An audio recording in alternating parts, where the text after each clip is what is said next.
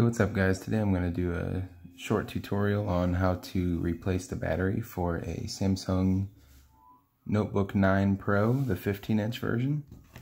And specifically today I'm going to be dealing with model NP940X5M. So pretty simple, you just have to remove all the screws that you see on the back here. All you'll need is a small Phillips head and possibly some sort of small prying tool, but not necessarily. So let's go ahead and take care of that.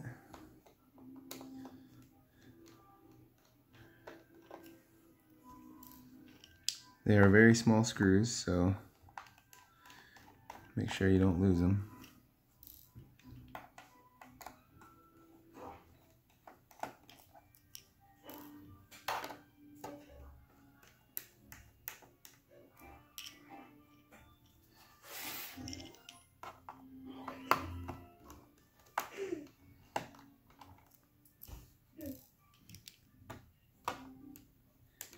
And in case you're wondering, you do not have to be an expert in electronics to be able to do this. I have no formal training whatsoever, and it is extremely simple.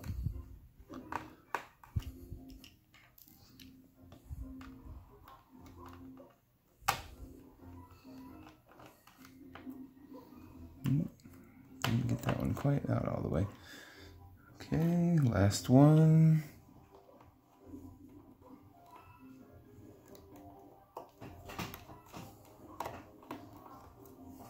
All right, so now that you've got all those out, you can begin the process of prying off that back case. Like I said, if you have some sort of prying tool, just makes it a little bit easier, but it's not necessary. Just kind of make your way in there from the side. The first time I did this, I actually just used my fingers, so it's really not necessary. It just makes it a little bit easier.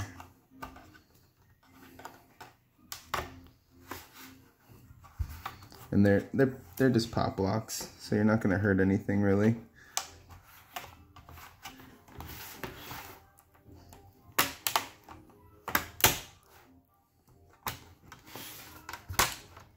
And last one. Okay, there we go. As you can see, I had a damaged battery here. It was bulging, so I have actually already disconnected it. Just for safety purposes, because I wanted to still be able to use the laptop without it exploding. So you have 1, 2, 3, 4 screws. Actually, it looks like there may have been a 5th one here, but just remove those.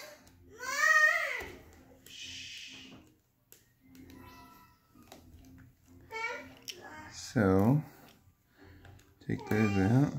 Apologize, my kids are over there playing some Mario on the Switch.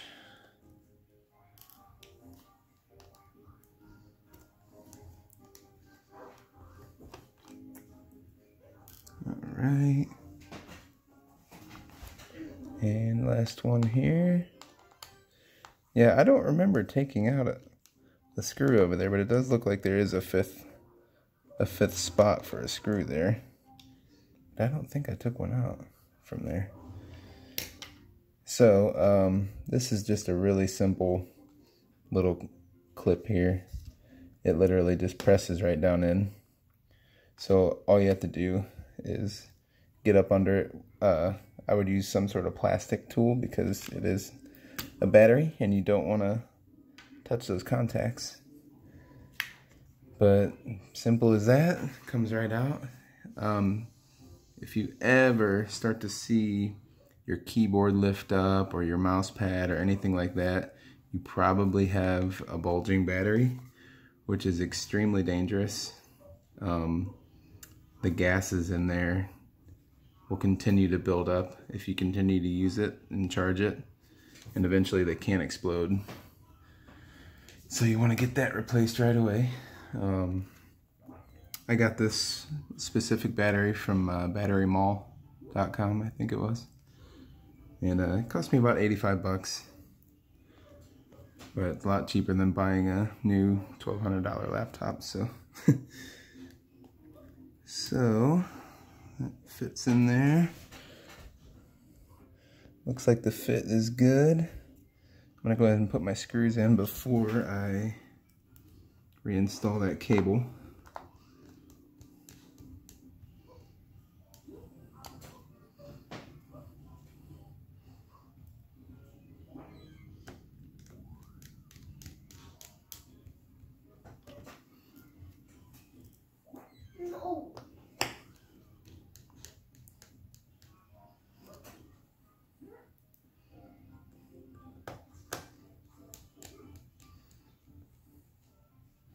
Alright, so that was pretty simple. And like I said before, this is just a really simple clip here. So literally all you have to do is just line up the little tiny nubs on the side of the connector there. Get it in place. And I believe it should just snap down into place.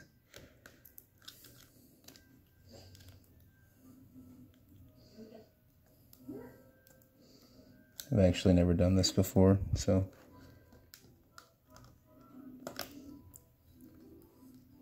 bear with me. Let's see, so those connectors, okay, so you want to put it in kind of the front part first. Make sure those pins are lining up, and then just kind of slide it into place with some downward pressure.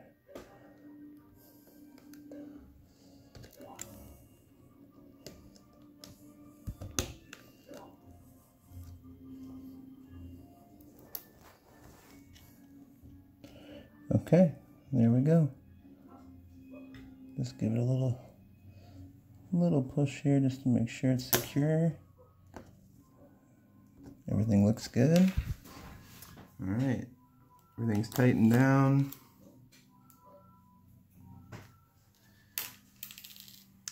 And make sure you remove the stylus before you take that out, because I am going to have to get a new one because mine broke when I pulled the case off. So yeah, I might have to put that in the description so nobody else does that. But after that, it's always a good idea, since you have it off anyway, just kind of blow some air in here, clear out your fans, you know, take care of any overheating issues you might have. So everything just pretty much pops back into place.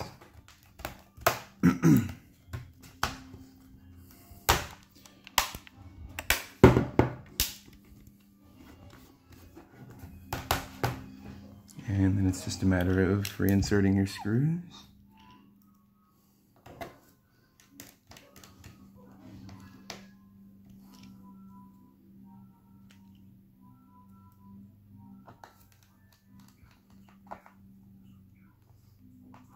Yeah, I honestly didn't use that stylus very much, so it's not that big a deal. I'm pretty sure they're cheap online anyway.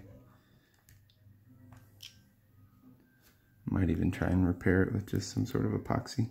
Hey, maybe that'll be my next video.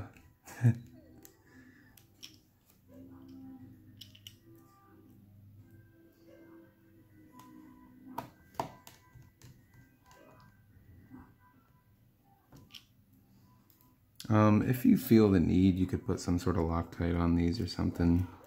I believe they come that way from the factory, but honestly, those little screws aren't going anywhere. Just don't over torque them, but get them in there nice and tight.